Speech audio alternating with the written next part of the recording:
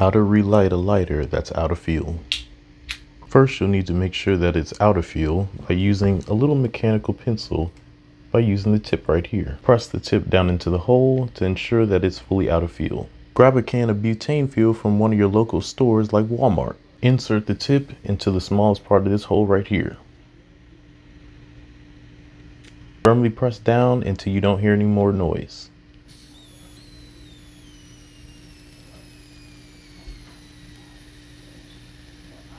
Let's give it a shot.